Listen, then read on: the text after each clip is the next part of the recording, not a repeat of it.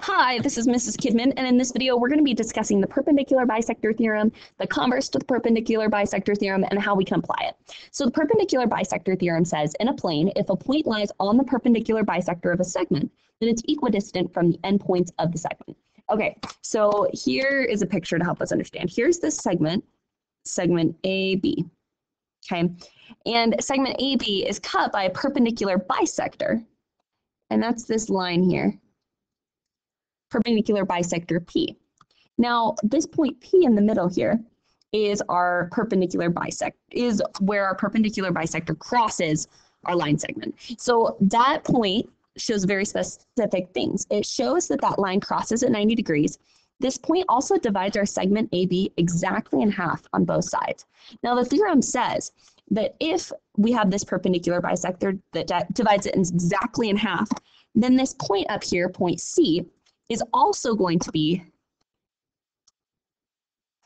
equidistant from those 2 points. Okay, so if it's on that line, any point on that line will be equidistant. Basically, what's happening is when we have a perpendicular bisector, we end up creating an isosceles triangle with any point that lies on that perpendicular bisector of a segment, connecting that point to the endpoints of that segment.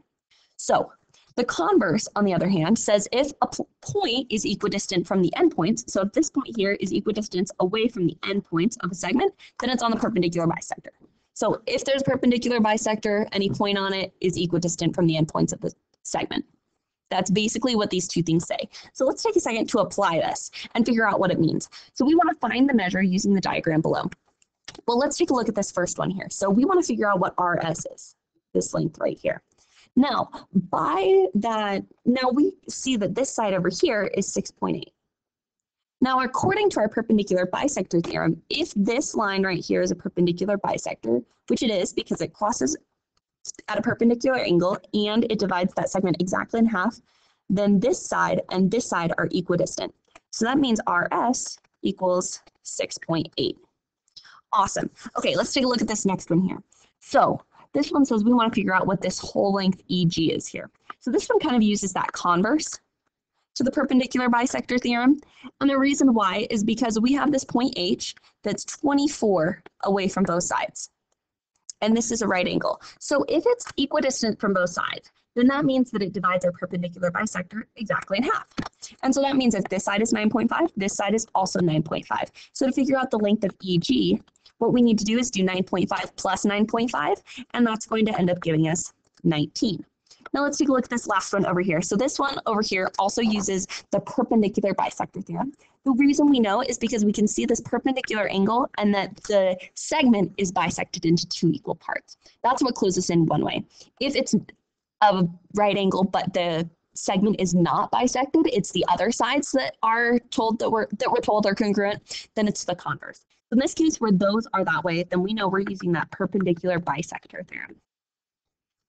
And the perpendicular bisector theorem says that this side here, CD, is equivalent to this side AD. So those are congruent or equal. So I can set those two pieces, 3x plus 14, equal to this 5x. And I can use that to solve for x. And then once I get x, I can plug it in to figure out how long AD is. So I'm going to solve for x. I'm going to subtract 3x from both sides and get 14 equals 2x. So x equals 7. Now I'm going to put 7 back in here. So 5 times 7 equals 35. So length AD equals 35.